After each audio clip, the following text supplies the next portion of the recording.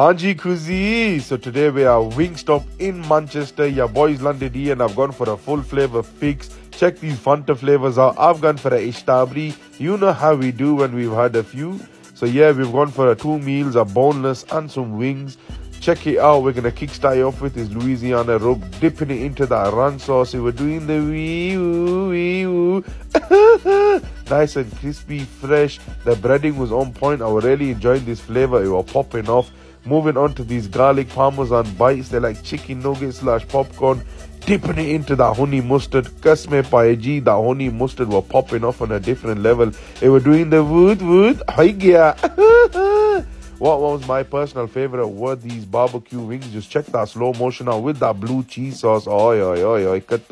In all honesty, the munch were 50-50. Half of the flavors were pretty dead.